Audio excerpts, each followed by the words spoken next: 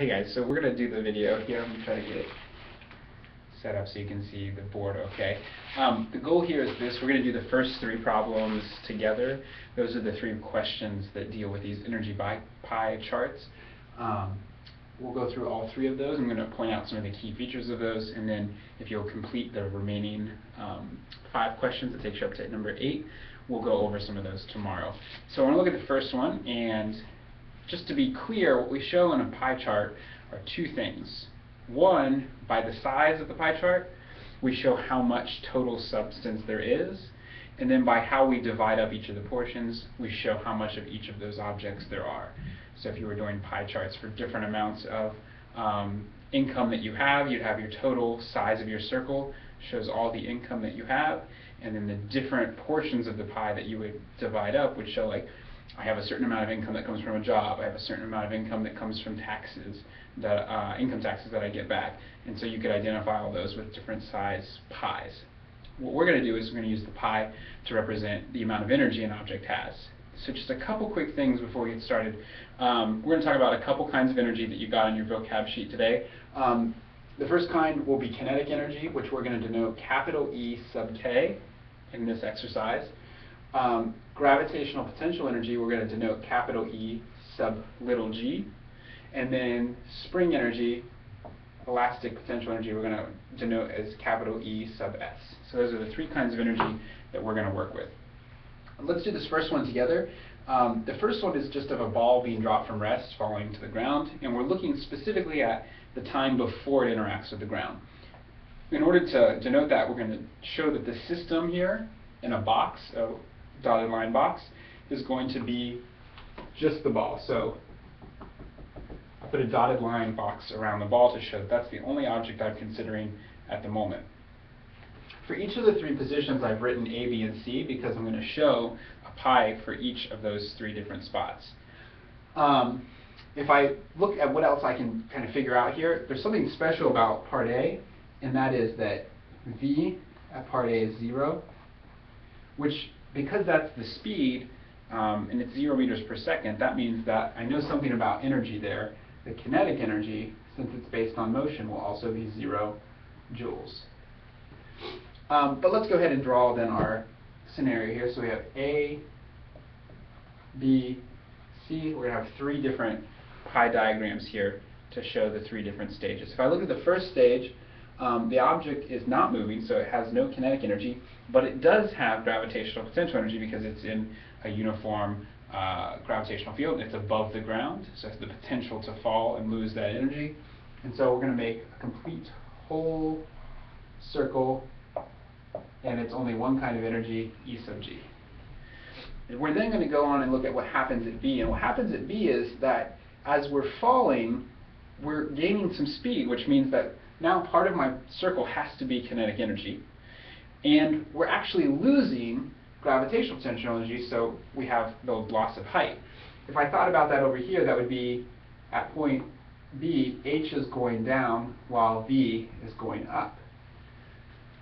I don't know exactly in what proportions those are happening. We'll be able to get to this later on in the unit, but I'm going to keep my circle the same size to denote that the entire amount of energy, I don't see a reason to say that it's changing. But I could say that the portion that was gravitational potential energy has decreased, and so I'm putting that in this part of the circle. And then this part, this smaller chunk, is going to be E sub k.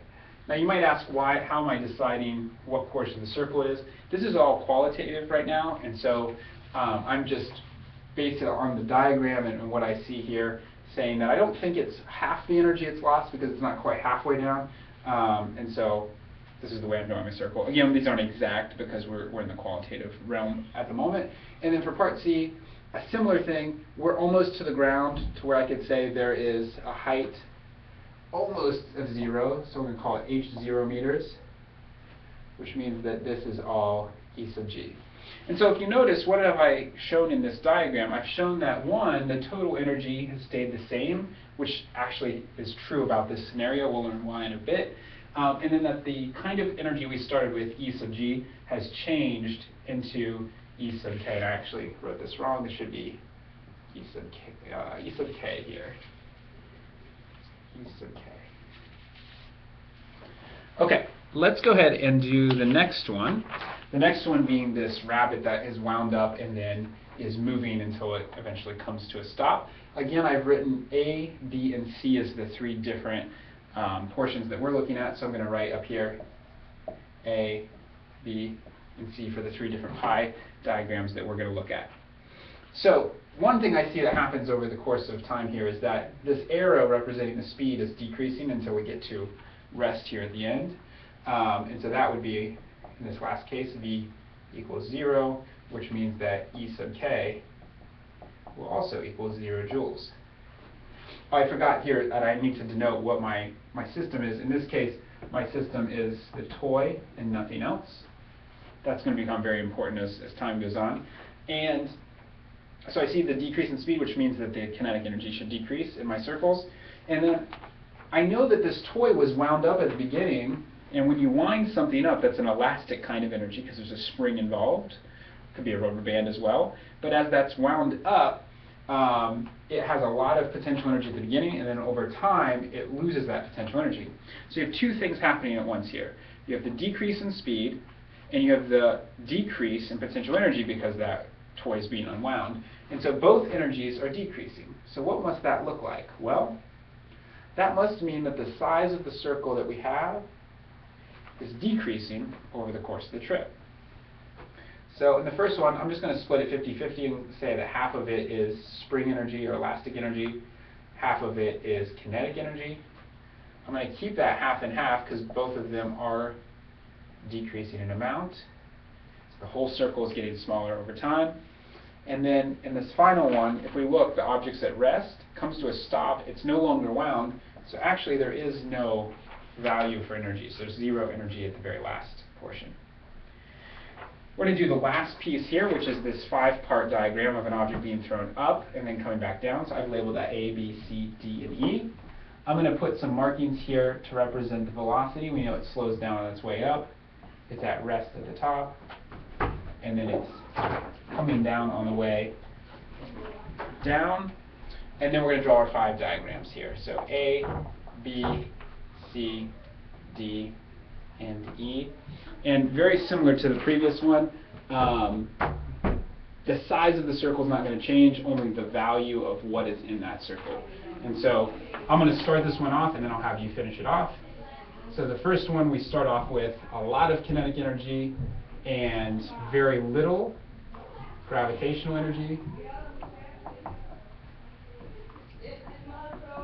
shown here. And in the second one, we're going to see that circle stay the same size, but now less kinetic energy and more gravitational energy. I'll let you finish up the rest of this one, and we'll check it together tomorrow, as well as the other 5 circles.